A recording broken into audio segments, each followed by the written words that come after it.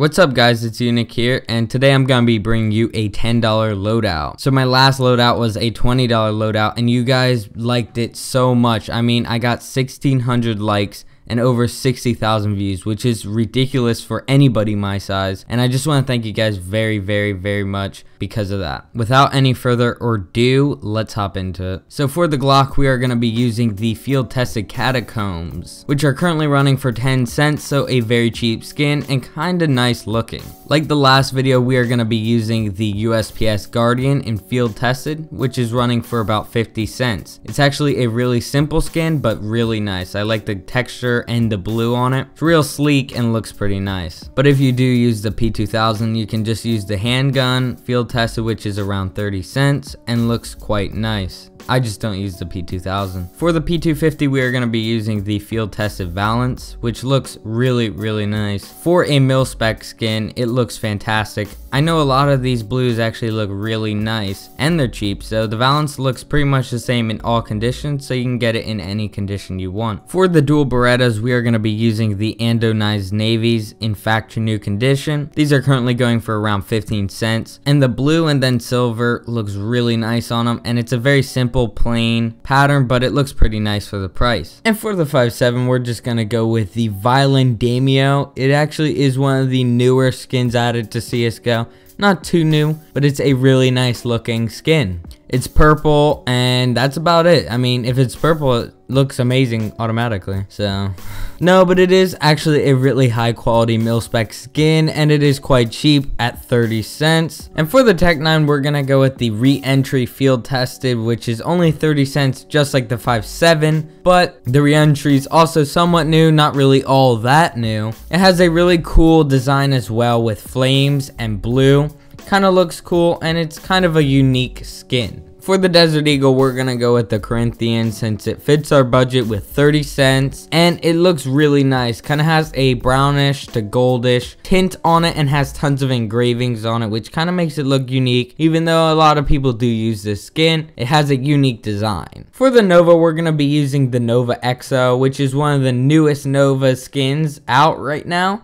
It's a quite plain skin, but it actually does look good if you think about it. It's really cheap, fits our budget, nothing too good about it. Besides, it's actually simple and doesn't look all that bad. For the XM, we're going to be using the Slipstream. Now, this is such a good looking skin, especially for a mil-spec. I like the blue gradients. There's light blue, dark blue, camo blue on it. It's a really nice XM skin. I know I really personally don't use XM like at all, but if you ever do use it, you have a really nice, good looking, vibrant skin to use it with. And for the sawed off, we're gonna be using the Yorick, which is a really unique and super cheap skin. I like the gold skull on it. It looks really nice, and I don't see many people actually using this skin, so it's quite unique, and people are gonna ask you, especially in lower rank games, what is that skin? It looks amazing. I used to get tons of compliments whenever I would troll with this sawed off. And for the Mag 7, we're going to be using the Praetorian. Now the Praetorian, I'm not sure if I'm saying that 100% right, correct me if I'm wrong,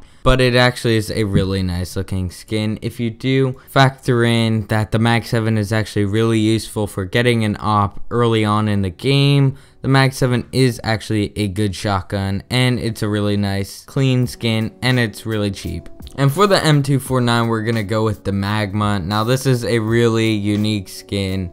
It's kind of like if you just did some acid and you looked at a default M249. Like, it looks like some trippy M249 skins, so it's pretty unique in that factor. All the cool colors on it. It does look pretty cool in a nice way. So that's, I mean, you're probably never gonna use the M249 if you are somebody who actually tries in the game, but if you do, there you go. And for the Negev, we are gonna be using the Brat Tat. So yeah, I mean, nothing to say. It's kind of like the M249. You're probably never gonna use it, but if you ever do, you got the skin that represents the gun. For the P90, we're gonna go with the Teardown Field Tested. Now this is another skin I don't see people using all that much. It's a very unique skin with a unique design. It has, you know, that cool red slash, and then it has like blue tiled pattern design. I don't know really how to describe it. It's just a really cool skin that you don't see all that often. something. For the PP Bison, we are going to be going with the chemical green. Now this is a really cool design on a skin. It's actually one of my favorite skins, but it's also on a really good gun. A lot of people don't use the PP Bison, but it's a really good gun. And this neon green, neon like yellowish green on this brownish black looks really cool. And I don't know, it just looks like something out of Chernobyl or something. I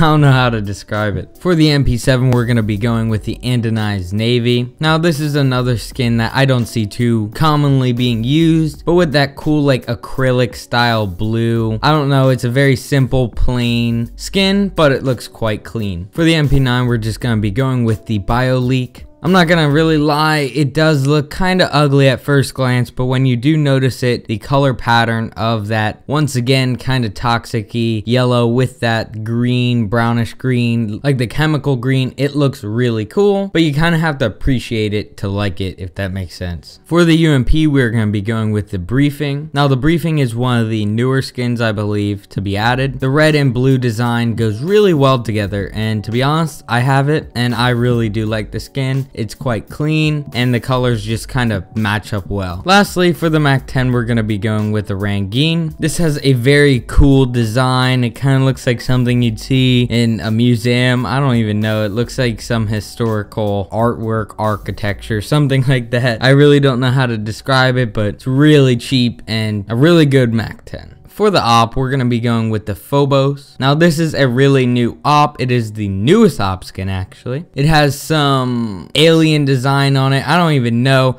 It looks like it belongs in Halo, I can tell you that. But it's really unique. I don't see people using it too much anymore. People used it when it first came out because people use skins when it first comes out, but not many people use it. It has a really unique design and it's overall a really nice op skin. For the M4A1S, we are going to be going with the Nitro. The Nitro is a very clean, not very well used skin. You don't see many people using it. I know Shroud uses it from time to time, which is awesome, but it's a really clean orange and black simple skin that looks quite nice. I personally use it. And if you guys are actual M4A4 fans, you guys can go with the minimal wear evil Daimyo. I hope I pronounced that right. I'm pretty sure it's Daimyo, not quite sure. Let me know in the comments section below. But that is a really good M4A4 and it's actually cheaper than the Nitro. For the AK-47, we're gonna be going with the Emerald Pinstripe.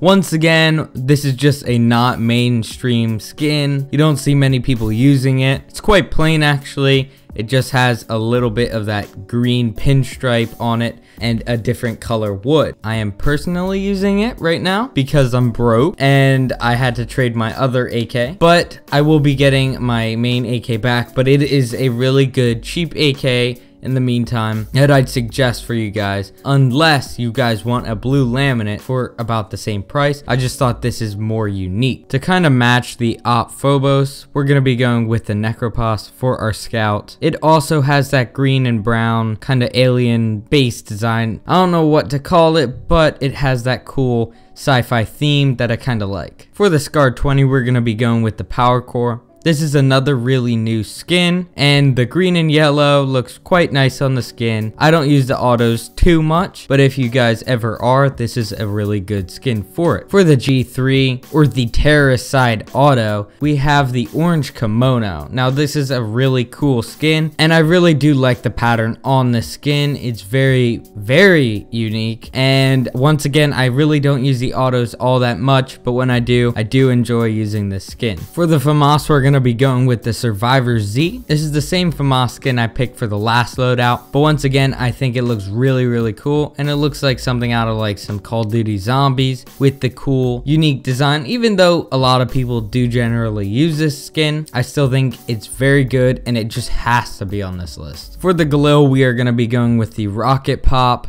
I don't know, it's some patriotic American looking skin, but it is a really cool looking skin, and the color scheme of the red, white, and blue looks really cool, and I like it. It's also very clean, and I don't see too many people using it. For the SG, we're going to be going with the Aerial. It's another not so commonly used skin that I quite like since it's kind of plain, but has a unique enough design. So if you guys are in need for an SG for the price, And lastly, for the AUG or AUG, we are going to be going with the Radiation Hazard. I'm a big fan of the Nuke Collection and the Nuke Collection skins. I'm a big fan of the design with the nuclear symbols on it and the red slashes all around it. Kind of a plain skin, but I really like it, and it's a good budget AUG skin. Well, anyway, that's about it for the video. If you guys did enjoy, make sure you guys leave a like and check out the last loadout if you guys haven't already, if you have $20. But if you guys only had $10 and you want a loadout, hopefully this helped. You guys can comment if I mispronounced anything like you guys did last time. Apparently last time I said Grand Prix instead of Grand Prix. I never knew that's how you pronounced it. And I got roasted beyond roasted in the comment sections. So if you guys want to do that again, go ahead. But once again, you guys should have a really nice day, and peace.